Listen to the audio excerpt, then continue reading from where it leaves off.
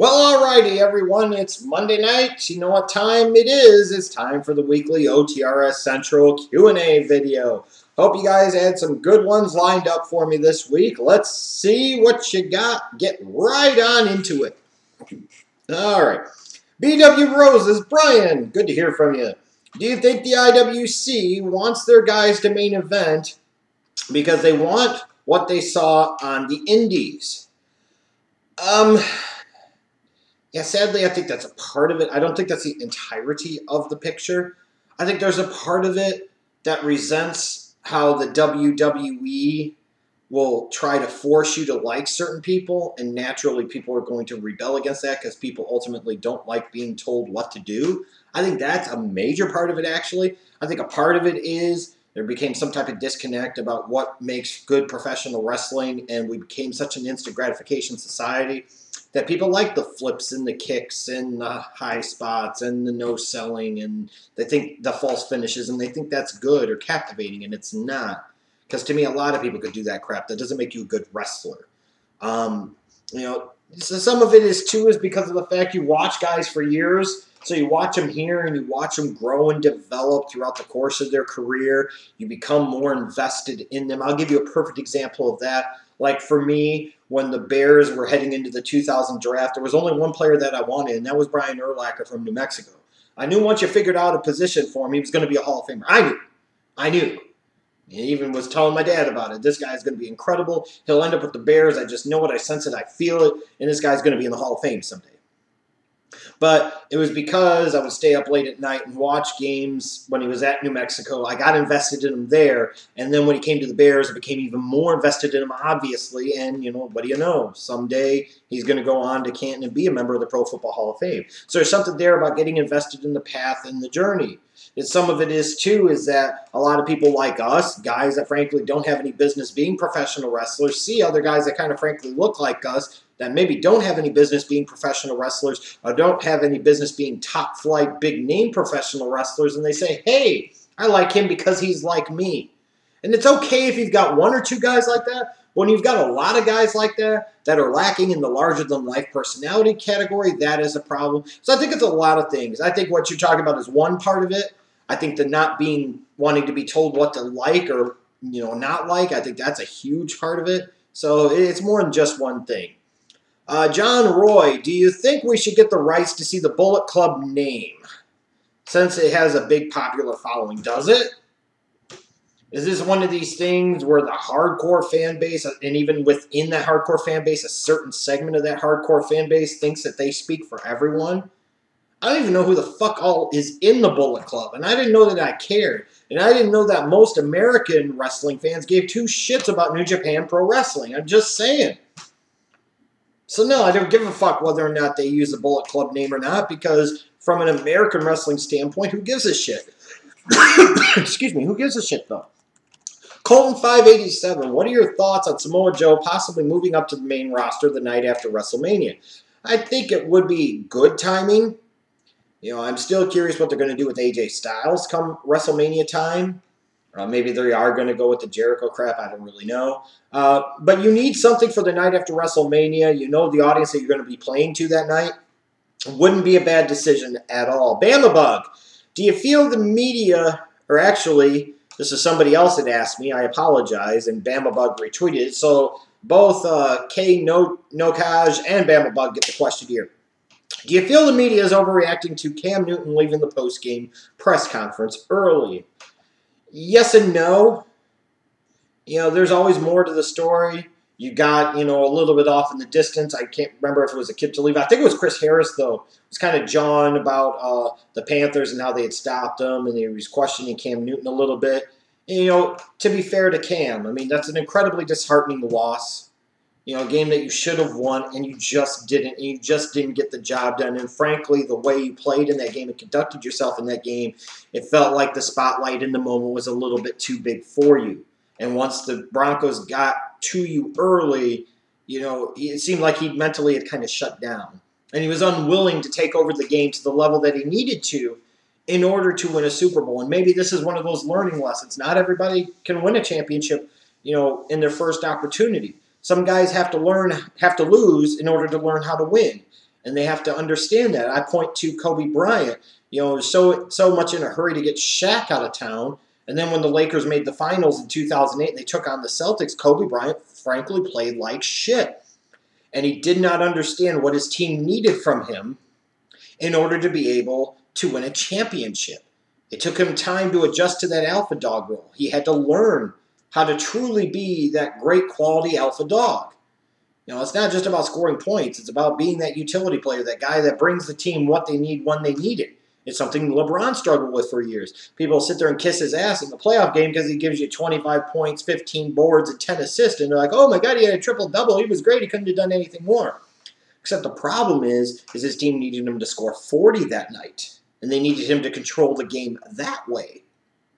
It took LeBron a while to learn how to play like that. It took Kobe a while to learn how to play in the right way, being that alpha dog. And Cam Newton, frankly, did not play like the alpha dog that he should have last night. And that's just all there is to it. As far as the press conference goes, he didn't walk off the field after the game was over and not shake anybody's hands. There's that picture of him being smiles and congratulating Peyton Manning. I thought he showed class there. He wasn't cussing at people. He wasn't doing bad things. I mean, he walked off. There's something to it. You didn't play well. Your team didn't play well. You lost. Sit there and take it like a man. Easy for us to say because we're the outside looking in. And sometimes this is that media cultivated bullshit because the media is mad that somebody dared walk off on him. And we always have to understand, there's a positioning here. There's always something to it. There's a reasoning for a certain propaganda that the media puts out. And they needed something to talk about. The media was pissed at Cam for doing what he did, so a lot of the media lashed out at him. It would have been different if he didn't show up at all. I mean, he could have conducted himself better. I would say to Cam, you got to man up and you got to eat it. It's only going to be a couple minutes anyways, and then it's done. You got to be bigger than that. You got to be better than that at that moment. But at the same time, I understand it. I mean, and it's not like he didn't answer any questions. I mean, of course it's going to be, talked about a lot. He could have been classier in that moment, but to sit there and say he showed no class, I think was foolish too. David H., should WWE do a Son in the Bank match where all the sonless fathers compete for a chance to win a son? We would end up just calling that the Breakfast Club Bowl. That's what it would be. Yes, that would be fucking awesome. It contains the chromosome that they need in the briefcase to make a son. Oh, baby, you want to talk about a real main event of WrestleMania 32? Imagine Triple H and Batista and Sheamus and fucking John Cena trying to get up the ladder. Yeah, I'm going to make a son. No, I'm going to make a son. All right, Christian. I already asked that question. That was K. Nogach. Heel ITG man. Okay, whatever. How long do you think Triple H will be champion? Probably till WrestleMania 32. That's what the story calls for. It's the right decision. And he was the right guy to carry it for that time frame. Ahmed. WrestleMania 32 looks bad so far. Do you agree? Can WWE save it? I agree. It looks bad. It looks really, really bad. And frankly, at this point in time, they're going to need God in that main event of WrestleMania 32, and I'm not sold that he's going to be able to save it.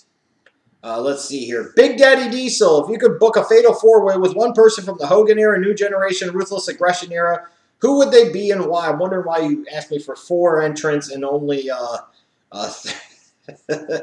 and only 3 eras. Hogan era obviously would be Hogan. New Generation era. I guess we'll go with Shawn Michaels. Ruthless Aggression era, I guess we'll go with Brock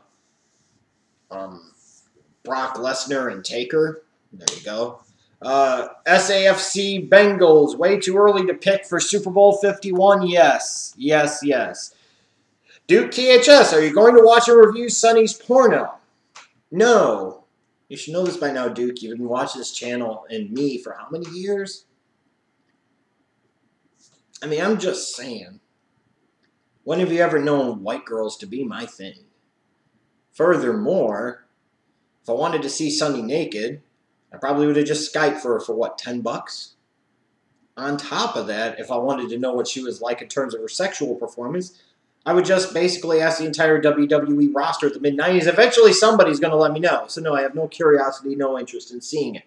Andy99, do you think Kurt Angle will have one more run in the WWE before entering the Hall of Fame? I'm not really sure.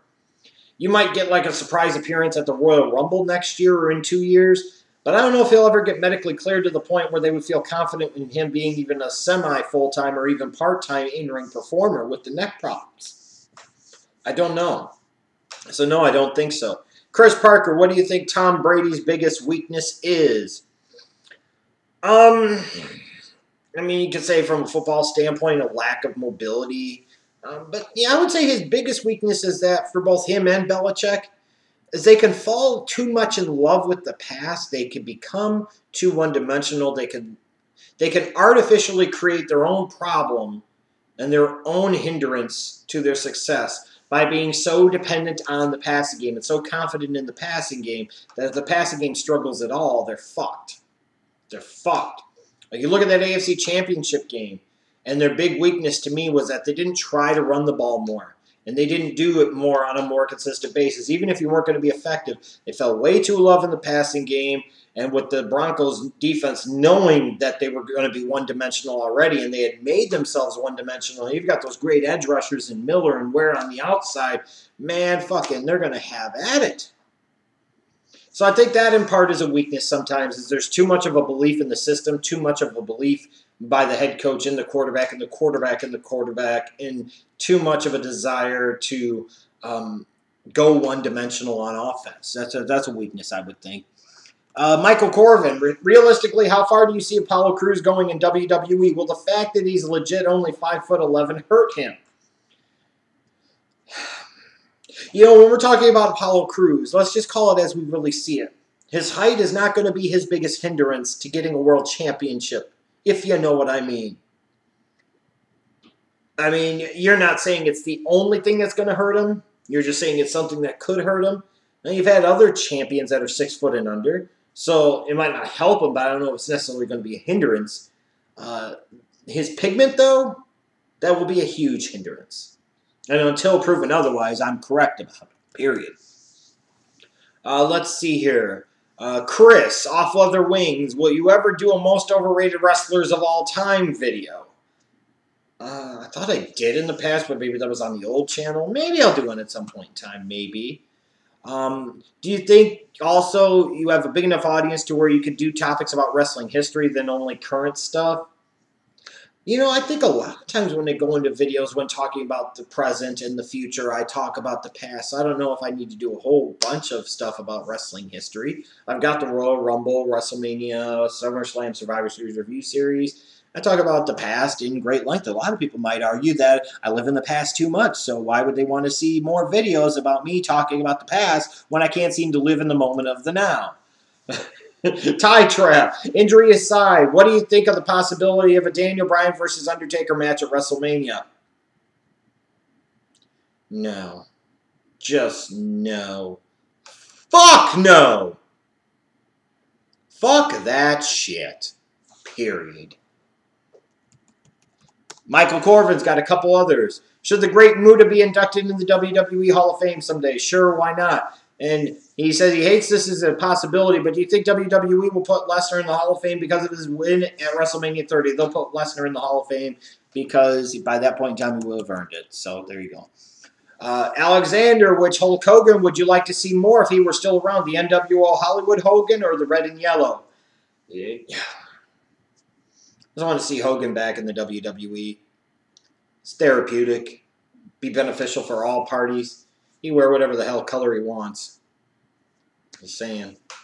I'd personally like it if Hogan came out in like early 90s cross colors gear. Oh, that'd be fucking epic and awesome. With a Malcolm X t-shirt. It's a whole new Hulk Hogan. It's Equality Hulk. Yeah! Wearing a Feel the Burn shirt. Songo Shuaku. Really enjoyed your Star Wars Episode 7 review. What are the chances we get to hear your thoughts on Rocky 1 through Creed?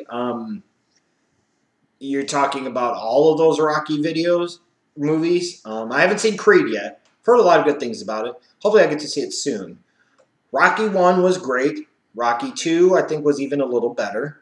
Rocky 3 was fantastic because of the introductions to larger audience of Hulk Hogan and Mr. T, Rocky IV is the second best movie that has ever been made, because whereas in Space Jam, the greatest movie ever made, it was a true story about how Michael Jordan saved the universe from basketball-playing aliens called the Monstars. For God's sakes, they had Sean Bradley's powers. Sean Bradley! Now here we go, Rocky IV. Sylvester Stallone, Rocky Balboa, single-handedly defeats Ivan Drago and ends communism in Mother Russia. He ended the Cold War, for Christ's sakes. He ended it! All these far-right whack jobs that want to sit there and give credit to Ronald Reagan, you can all eat shit. It was Rocky Balboa and his victory over Ivan Drago. True story. At fucking Rocky IV. I almost said WrestleMania 4. Whatever. Should have been at WrestleMania 4. In Rocky IV. That ended the Cold War. That brought an eventual end to communism in the Soviet Union. Second greatest movie ever made. We don't acknowledge Rocky V because that movie sucked dick. Then we get to the Rocky Balboa movie, and I thought that was pretty good because I love the concept that they had going. You know, those things that we talk about where it's what would happen, this legend from 30 years ago versus this top guy of today. I liked that movie a lot. I really, really did. And actually, at the end of the day, after Rocky IV, which is the second greatest movie of all time, my second favorite Rocky movie was actually Rocky Balboa. I really think so. Could be Creed when all is said and done. I just haven't seen Creed yet.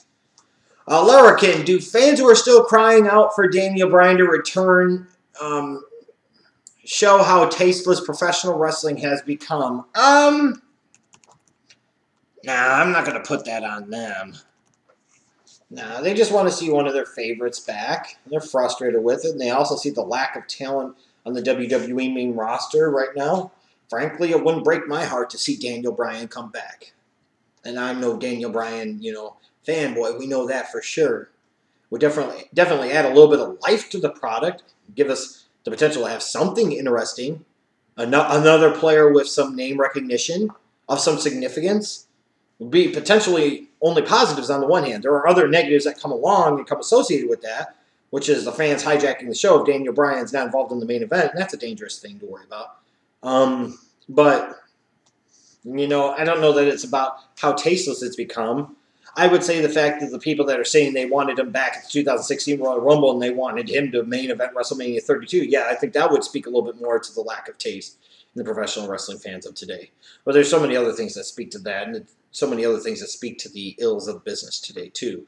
Andrew Harrington, what was Summer's reaction to Roman Reigns winning the world title last December? You can only imagine how happy and excited she was. And I believe her exact quote to Triple H was, "We'll see you at WrestleMania, bitch." Let's see here. Jimmy Purifoy, how would you book Apollo Crews if he were on the main roster? I would make sure I booked him in a way that the WWE has never booked a black man to be taken 100% seriously. Basically, book him like he's a white guy. And then see what happens. I mean, seriously. The best way to get Apollo Crews over is to tell Vince McMahon he's white. Tell Kevin Dunn he's white. And then book him as such. Maybe you've got something. James Faluca, question. Which rivalry do you think was better, Taker versus Kane or Taker versus Mankind? A lot of people point to Taker versus Kane because you got the multiple WrestleMania matches. There's so much history and there's so much story there. And I get that. But I might actually go with Taker versus Mankind. Mankind came in, I think, at a very important time for Taker in '96. Helped that Taker character turn a bit of a corner.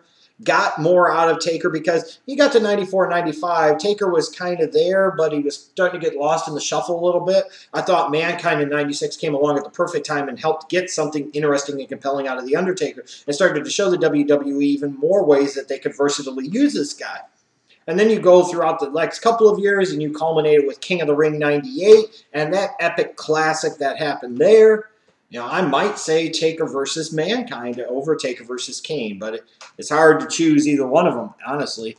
Biznick64, if Vince offered you a contract at WrestleMania 30 to end the streak and you had 100% creative control over your character, would you? No. No.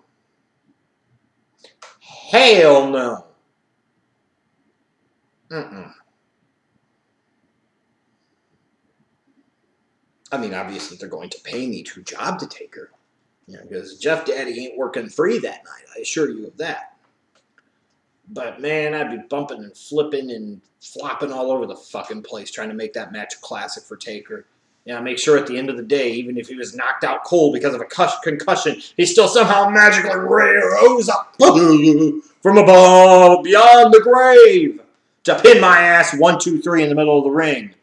Chase Oliver, when am I going to be in the triple threat, brother? I don't know. That's a good question. I didn't know there was a certain period of time that you were in the triple threat. We'll talk about it. We'll talk about it. And then he also asked, have you ever played Madden, and was there a player that sucked in real life but was a beast in the game? Oh, God. Years back when I used to play, Madden, I play in Dynasty mode, pre-playing it on the internet type of days. I would always play with the Bears. So, if the quarterback was, let's say, Rex Grossman, he sucked in real life. Man, by the end of the year for me, Rex Grossman, even on fucking all Madden mode, he'd be throwing for like 7,000 yards and 80 goddamn touchdown passes. Because I had control of him. The Schleg Daddy knew how to play quarterback, I'll put it that way. Don't play much anymore because I don't even have a gaming system, which is fine. I don't feel like I'm missing a lot. I'm in my mid-30s. I have a job. I do this shit here. I do the football channel as well. I do a lot on DraftKings, FanDuel. I've got the lady here. I got the 2 dogs. Now 2 dogs. Yeah, we haven't even talked about that yet. The 2 cats. There's just a lot of other stuff that I'm doing, so just not a lot of time to play a lot of video games. I miss playing Madden. Wish I could play Madden more, even though I started in the late 2000s to gain more of an affinity for college football. Oh, yeah, absolutely. Let's see here. Prince of Strong Style 9. Same concepts, different presentation. The perfect way to describe the fans and Cornette's views on wrestling. No. I don't really think so. I think it's kind of the fans don't know what they really want. Or if they do, they don't understand why the business can't give it to them in that way. And somebody like Jim Cornette represents the old school, which is not necessarily the correct school anymore. Living in an alternate universe, a different reality than the real reality of today. All right. I think that's it. Got any more questions, or are we pretty much done? Yeah, I think we're done. All right. So again, thank you guys very much for all of your questions. I'll be back again next Monday with another Q&A video. Remember that the Raw review will be coming up soon. I've got the Triple Threat video, which just put up on Sunday. I've got my thoughts about the Road Dogg and what he said about wins and losses not counting. That's up on this channel too. So all types of good stuff. So check it out. And again, thanks to you guys for all your questions. See you later. Bye-bye.